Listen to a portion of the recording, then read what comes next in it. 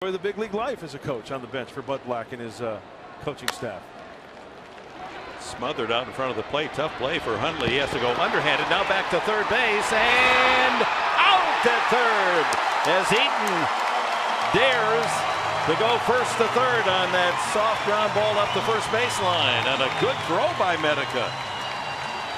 All the way. Great play right there all the way around. Hundley with a great play getting the out at first. The only way he could, underhand. And look at Medica. No hesitation. See, Chase Headley blocked that bag with his left foot. Well, you don't see the underhand throw by the catcher to get an out very often, and then Medica throws a rope across. And Headley stays with the tag, and Hundley salutes a